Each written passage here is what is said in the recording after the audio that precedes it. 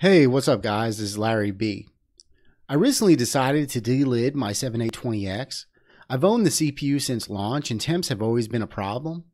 When doing daily tasks such as web browsing, watching YouTube, and social media, I'd hear the fans ramp up. When doing things like encoding video, the CPU would hit upwards of 100C, sometimes even over. This has always annoyed me, and high temps in general aren't good for the longevity of your system and performance. So I finally decided to do something about the temps and delid the CPU. Before we get started with this video, I want to warn people looking into delidding their CPU. Make sure you have a CPU that uses thermal paste under the IHS. Some CPUs IHS are soldered and you'll actually damage the CPU trying to delid them through conventional means. Soldered IHS are also really good at transferring heat already, so there really isn't much of a point in trying to delid them.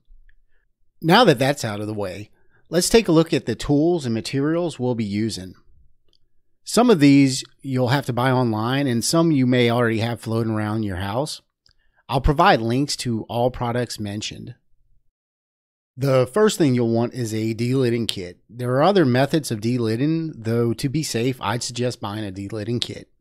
The kit you'll want varies based on the CPU you're delidding. For me, I'm delidding an X299 chip, so I went with a Rockit 99 delidding kit, designed for X299 CPUs. The kit costs $40 on Rockit's website and includes free shipping. This kit is not designed for CPUs such as Coffee Lake or Kaby Lake. If you're not sure about which kit to get, ask on a forum such as OCN. The next thing you'll want is some kind of thermal paste to replace the stock thermal paste under the IHS. For me, I went with Cool Laboratory Liquid Pro. This paste is liquid metal and costs around $12 on Amazon. As a warning, be aware that liquid metal is conductive and can short out connections on your CPU PCB if you're careless. Be careful when using liquid metal and take the proper precautions. That brings us to fingernail polish. To protect your CPU from liquid metal, you're going to want something to coat sensitive spots on the CPU PCB from possible liquid metal spillover. For that, I'm using fingernail polish. There are other products available for this, though I went with fingernail polish because it looked easy to apply and my old lady already had some on hand. For the fingernail polish, you're looking for specific ingredients called nitrocellulose. I'll leave an Amazon affiliate link to some suggested fingernail polishes, though I personally suggest that you just go to something like Walmart and pick one of these bottles up for like $3 or $4. To spread the liquid metal, we're going to want some Q-tips. The liquid metal I used came with some, though I suggest having a spare on hand. I went through a lot of Q-tips spreading liquid metal on my CPU and heat spreader. You'll also need some 91% rubbing alcohol and paper towels to clean up any thermal paste and liquid metal. Lastly, you'll want some way to reseal the IHS to the CPU. For this, I'm using Loctite Gel Control Super Glue. This is the glue suggested to me by the folks over at Rockit. There are other methods and products, though, like fingernail polish, super glue seem the easiest and cleanest way to go. Before getting started, I suggest that you open up everything you'll use for the delidding process. I opened up everything as I went and was sent scrambling a few times, looking for something to poke a hole in the super glue and a knife to cut something open, and it just generally screwed with the flow of things. So definitely get everything open before you start the process. Don't do like I did. Okay, so you've got everything opened and ready. It's time to put the CPU in your delidding kit. For my kit, there was a triangle showing which way the CPU goes. Simply line the triangle on your CPU up with the triangle on the kit and drop the CPU in place. It should be a snug, clean fit. After the CPU is in place, you need to put the top on. There are 3 screw holes on the top of my kit that align with 3 screw holes on the bottom of my kit. Get the top in place and then use the supplied screws to secure the kit in place. I suggest not over tightening and stopping once you're feeling significant resistance. Now that the CPU is in your kit and the top and bottom are attached, it's time to pop the IHS from the PCB. To do this, you start by hand tightening the bolt sticking out of the side of the kit and then move into the supplied Allen wrench. You want to do this until you hear the IHS make a pop sound. Whew. This sound is the sealant used on the IHS break-in. The sound is very unsettling, but normal. Once you've broken the IHS sealant, back off the bolt and remove the screws from the Delidding kit.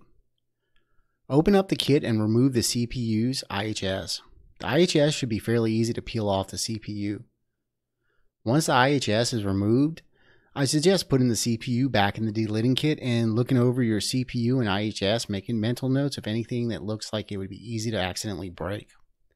From here, clean off the old crusty thermal paste. For the next part, you'll need to remove the old sealant from the IHS and PCB. The Rockit 99 kit comes with a wooden tool for this. For my CPU, this was a painstaking process that involved a lot of back and forth.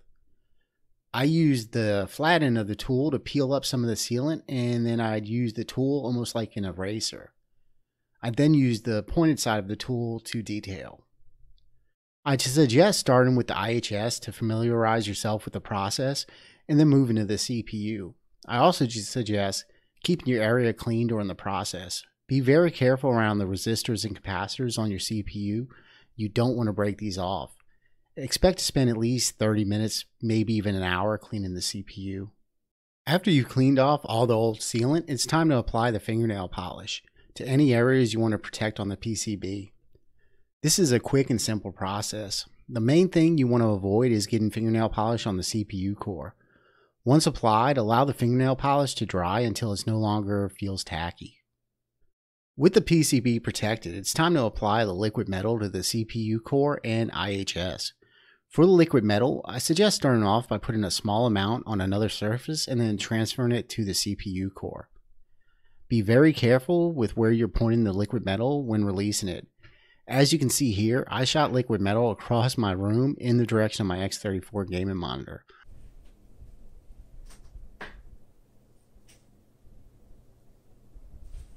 As for the amount of liquid metal to use, you're looking at a very small amount, much less than you're used to applying to heat sinks. You'll find that a little bit of liquid metal goes a long way. If you do apply too much liquid metal, then you can suck up the excess with the liquid metal tube, though I did find this kind of cumbersome. To spread the liquid metal around, you want to use the Q-tip supplied to slowly work the liquid metal around the CPU. You want to avoid pooling of liquid metal and cover the whole CPU core. Clean up any mistakes you make as you go with a towel or Q-tip. After you have applied liquid metal to the CPU, it's time to apply it to the IHS. Same idea here. A little liquid metal goes a long way. After spreading the liquid metal on your CPU core and IHS, give everything a look over and clean up any liquid metal you might have got somewhere where you don't want it. Alright guys, now all that is left is to seal the IHS back onto the CPU PCB. The Rockit 99 Delidding kit comes with a top that allows you to perfectly realign the IHS on the PCB. Put this top on the kit if you haven't already, and then apply a small amount of glue to all four corners of the IHS. If you look at the IHS, there's a small dot in the corner of the IHS that aligns with the triangle on the PCB. Install the IHS and use the included tie down and thumb screws to secure the IHS in place while the glue dries. I suggest leaving the glue to dry for at least 15 minutes. After the glue dries, remove the CPU from the Delidding kit. Clean off any dirt or sealant on the CPU and you're ready to install the CPU back into your system. Okay, now for my results. For the test, I'm running my CPU at 4.4 GHz at 1.2 volts. I ran real bench stress tests for 15 minutes. As for the CPU cooler, I'm using an H115i. As you can see with the stock thermal paste, I saw a max temperature of 97 Celsius. During the test, I observed core temps floating between 89 and 91 C. After the delidding, I saw a max core temp of 85 Celsius. During the test, I observed core temps floating between 78 and 81 C. So, from delidding, I removed 12 C off the max temperature and at least 10 C off my average temperature. So, now that I have the delidding out of the way, am I happy with the results? Yes. While 10 to 12 C doesn't sound like a large difference, it's obvious in my usage that the system is running cooler. The system is not struggling to keep lower temps, and during normal usage, I do not hear my H115i fans kick in. Before delidding, even watching YouTube or surfing the net could kick my fan curve in. Now, my system stays quiet during normal use. As for more stressful usage, I did not take measurements, though I have observed the system hitting right over 100 Celsius when encoding video before delidding, meaning the system was throttling.